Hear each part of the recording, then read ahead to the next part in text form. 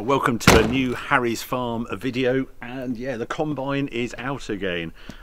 Last time I did a video we were busy doing the barley harvest and expecting rain. Well, my goodness, the rain came, and we've had a week of about 20 mil of rain, so almost every day. But we have the sun shining today, and all sorts of activity going on the farm. I've just been out in this, just had to collect some parts from Cotswold Farm machinery, which I just got here, and it's always a good excuse to get a toy out the shed. We did spot a problem on the combine just when we put it away. So the parts I got were this bar here and this finger. So when we took the header off the combine, it just exposed this, and there's a crack in it there, which is a bit odd, but at some point that's going to break. You can see it's already had a weld on that bar. So I've picked up another bar, however it goes. Yeah, it goes in like that. So it's a fairly easy job just to change that. So a little job to be done. And then that's a finger that goes on the auger, and yeah, it brings a straw in. No point, but I just wanted some spare ones. But yeah, during that we've had a sort of week standing still. There is all the barley. That's all nicely cooled. I've had the fans going on that. But no lorries.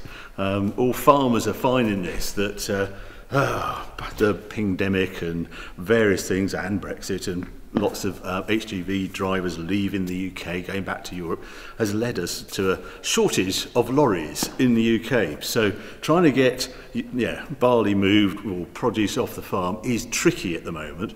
But the good news is I'm told it's going to start moving at the end of the week, but I had hoped it had gone. So the trouble with this farm, as you can see, there's where you put the barley. I want the wheat to go there in a couple of weeks, but that's all got to go first. So come on.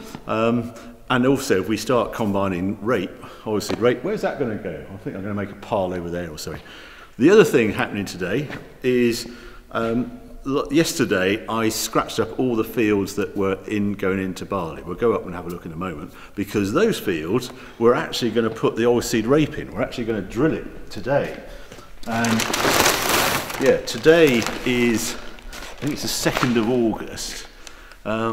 Last year it was the 28th of August we put the oilseed rape in, and we're going early because of this cabbage stem flea beetle. We're trying to get it so away early in sort of temperature, where soil temperature is high, moisture. There's rain forecast on Thursday, today's Tuesday, and this is a little bit of an experiment to get round this cabbage stem flea beetle. If we can get the plants that established and that big, then the cabbage stem flea beetle can't really damage the plant because it's bigger and healthier. That's the theory. So what I'm going to do now, got all this seed, load it up, and then we'll go up the field and meet John, who's about to put the oilseed rape in, and we have to set up the drill, and I'll explain what's going on up there.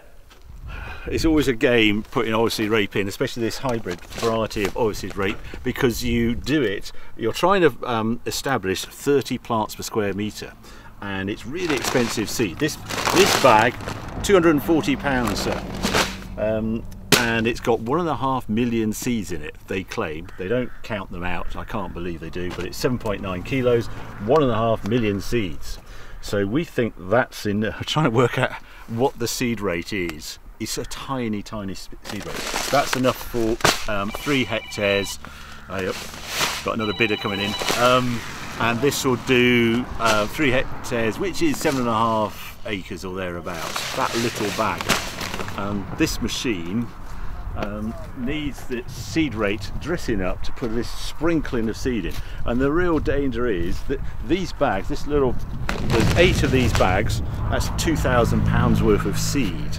And you don't want to get the seed wrong. So you put 1 or 2 bags in, work out the seed rate, see if it's going at the right rate, and then you put the rest in, rather than putting it all in and then it all running out before you've got to the end of the field. So anyway, we'll do some maths. If you look on here, it's saying, right, there we are, you aim to establish 30 plants per square metre in the spring, and then you choose your rate. So we should have a good seed bed because it's warm, there's rain coming, we're early, this is ridiculously early in the season to be drilling. So we would hope we get low losses. So overall establishment loss is low, 0 to 20%. So we're going to put in about 50, target seed rate of 50. We've got a bag weight 7.9, so let's call it 8. So we want seed rate of 2.67 kilos per hectare, and this magic machine with John driving it will do it perfectly, I am sure. But that's what we're going to spend the next 5 minutes doing. Now, I was out here last night with the stubble rake, so we combined this, finished it about just over a week ago, and because we're putting the oilseed rape in quickly, we just want to stir it up. I went through with this straw rake, it just loosens it up, does an initial mix. I'll show you the drill in the moment, but it just gets the soil moving and helps any clumps of straw that the baler might have missed or something like that come out the back way. Just moves it about, so then this machine can go through quite easily without getting blocked up. I noticed we've had enough rain to actually make some of the barley that didn't end up in the combine, came out the back in losses or whatever, just grain some roots, which is great news from my point of view, because it means now I've stirred it up, it would have died. What we've got also wasn't quite wet enough to get these heads that dropped off. Remember that barley, it had brackled, it was right down, we couldn't pick it up on the header of the combine. So those unfortunately will grow, but also the rate will grow, and we've got a spray that can take out volunteers in the oilseed rape. It's an expensive residual you put on after all the barley's growing up, but the main thing is to get the oilseed rape in perfect conditions. And I'm also quite proud, sorry if it's just got a bit windy, but when I was doing this field I can sort of see a bit like stripes on your lawn. So I've got a sort of lighter shade here and then darker there, and I've got a new system on the tractor for this season that is satellite guided. So there's a dome on top, GPS if you like, and it means I don't have to steer it anymore. I just have to go around the boundary of the field, and once I've done that I do one line at the angle of attack, because I actually straw rake across the tram lines, across the direction of drilling to get a better mix. And once you put that in, you just turn in and press auto and the tractor takes over. But this is the first field I've done, and it means you can actually take the machine right to the edge. You're so accurate.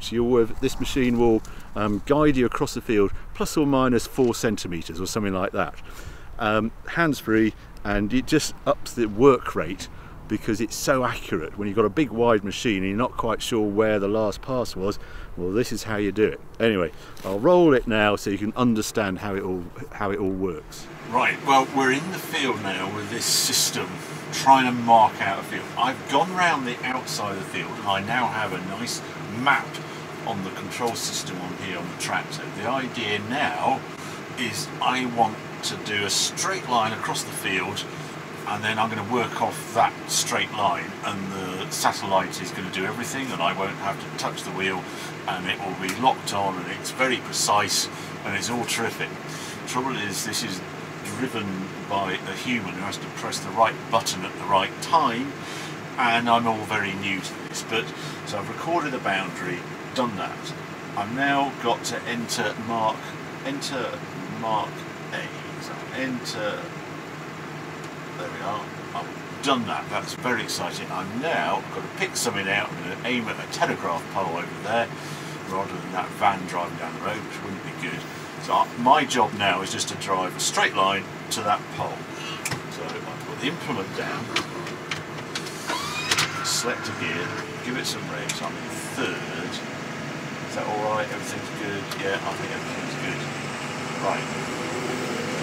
This is where the human, I'm having to steer this. But it should be the final time I have to steer it. I'm on along with this straw rake. It's all good, it's doing its thing. I'm not going to look behind because that's when it all goes crooked. I'm just going to stare at a telegraph pole.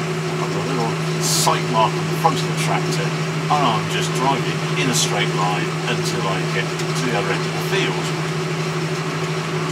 Not very interesting, no. Why is that? I want to look behind. I'm not going to look behind, otherwise it will go wrong. start bleeding in a minute because I'm approaching the wall. Wait for it. There we go. Oh, lift it up, there we are. Right, I now mark B. Mark B. There we are. I now have a straight line.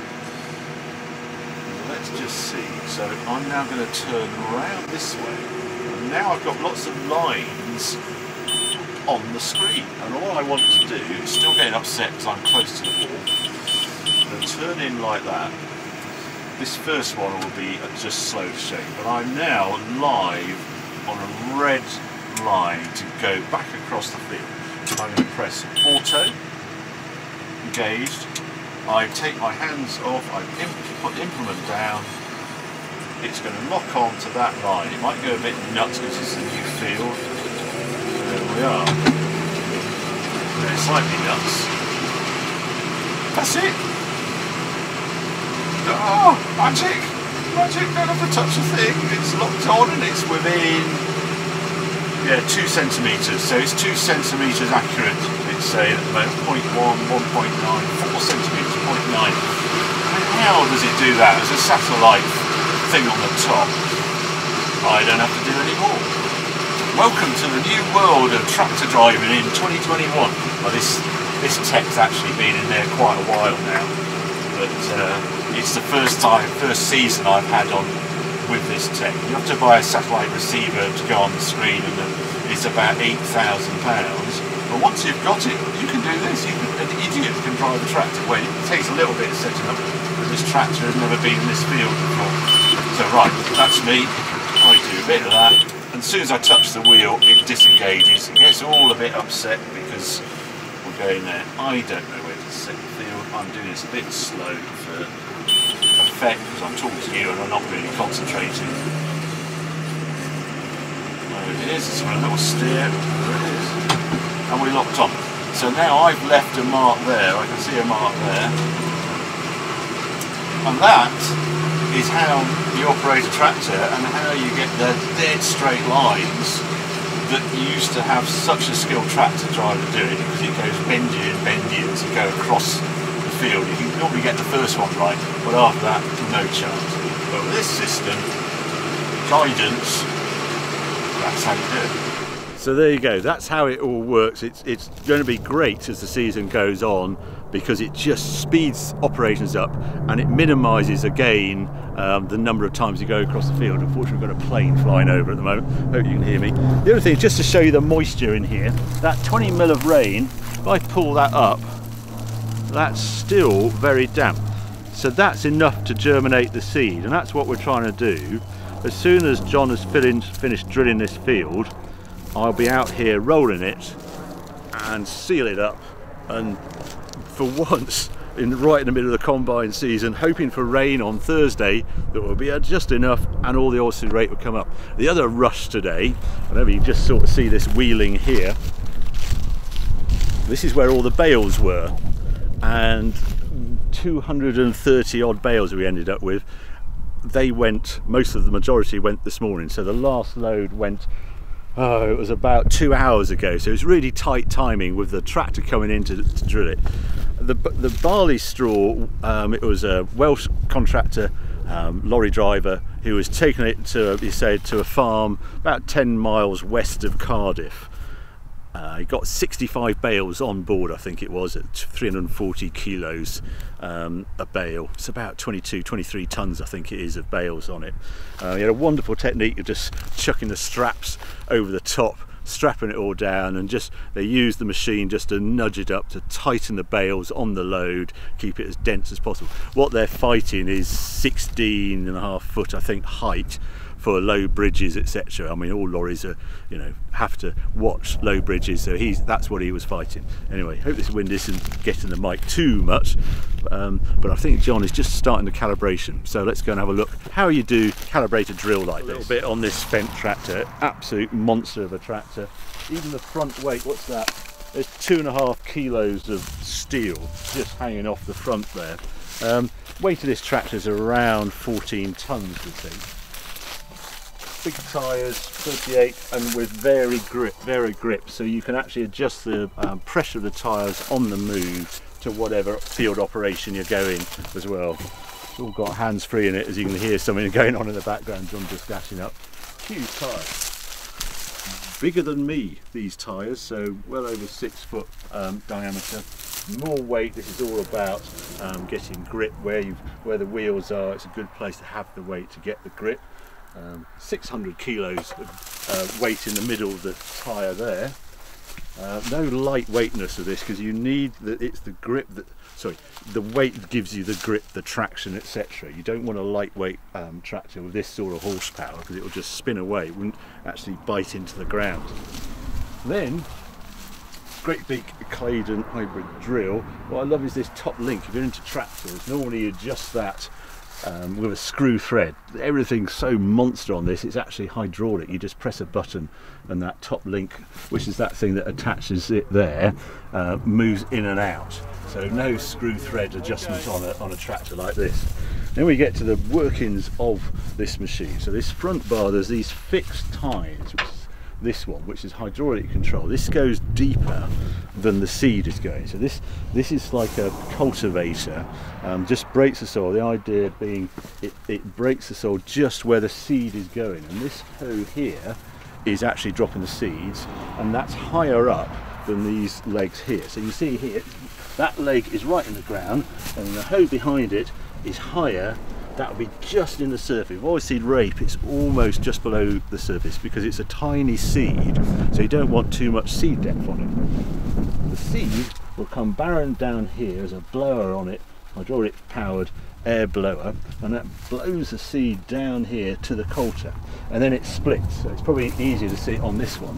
So the seed charges down here and comes out in 2 rows, where this just behind this hose, so in a loose friable soil that's already been loosened by this fixed tine here, and then this spring tine just puts it shallow in this sort of friable soil, this which is what you want for drilling. You don't want to smear it, you want to go in a sort of tiny particles of soil, etc.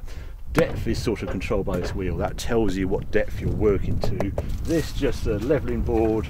Just after all this operation, as you're charging across the field, this just levels the ground, gets rid of any sort of humps where the cultivators have sort of made it slightly uneven, the soil. And in the final bits, a following harrow like this just smooths it out, and then that's it. That's the drill. That's how you put the oilseed rape in. The key job is just getting it accurate enough. So John's just working out. The computer says you're trying to work out seed rate. You dial it in, you then open the thing, you press it, and the motor turns, and then you weigh how much you've got in your bowl and see if it matches what you're meant to have in the bowl according to what you got on screen, and then sort of adjust it either side of that to get it absolutely spot on the seed rate. That's what's going on here.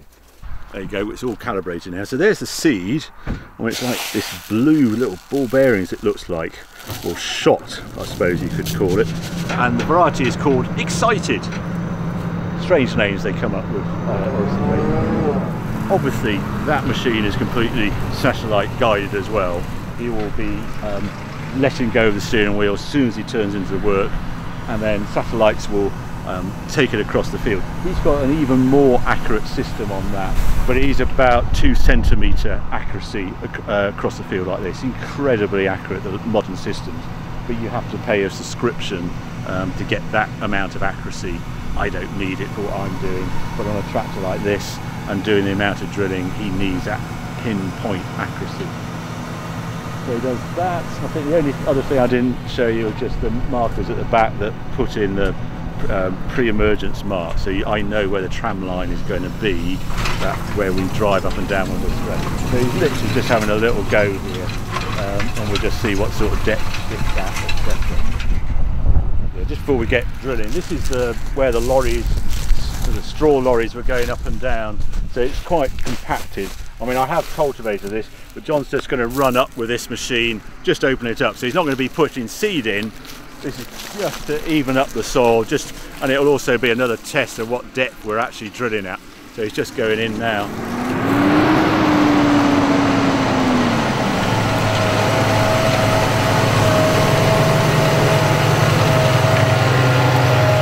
And there, as you can see, fixed time and the coulter just behind it.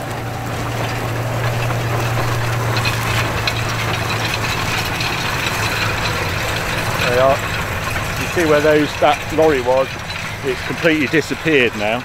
But yeah, it's a fair bit of moisture there, a fair bit of movement with the soil. And now you can see why I need to come in and roll this, because it's very light and it will just lose all its moisture. So I will seal it off by coming over here with the rolls. It might be tonight, it might be tomorrow. Depends how we get on with the combine.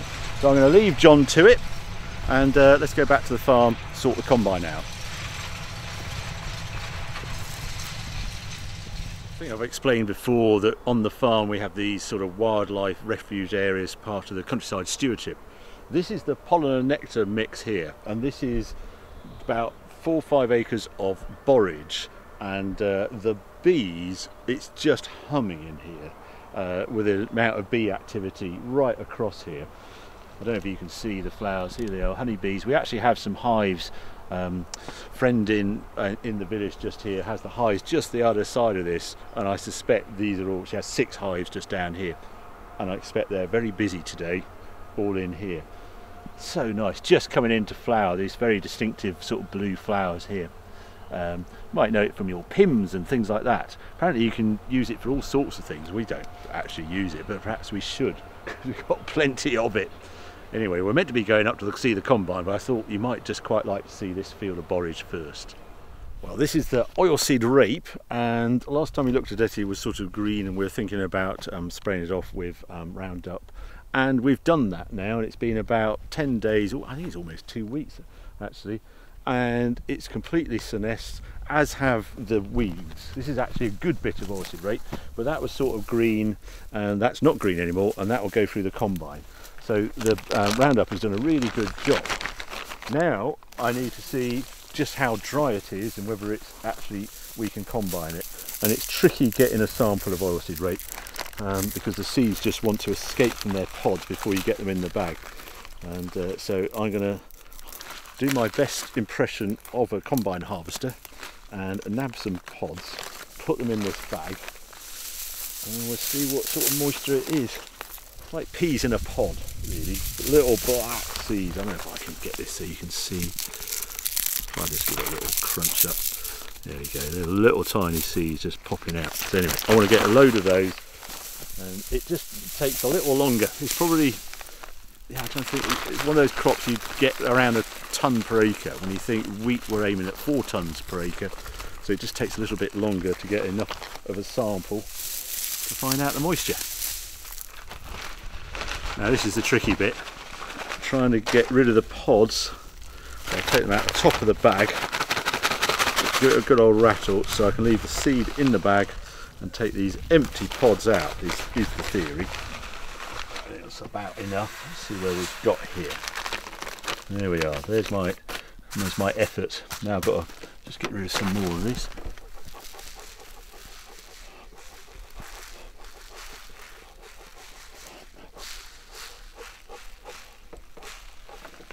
There we are. Combine's a lot better at that than I am. Oats, rye. Oh, I just got to get this to say triticale, corn, sunflower, rapeseed, 11 mil. Damn you. That needs more of the sample. Let's have a look.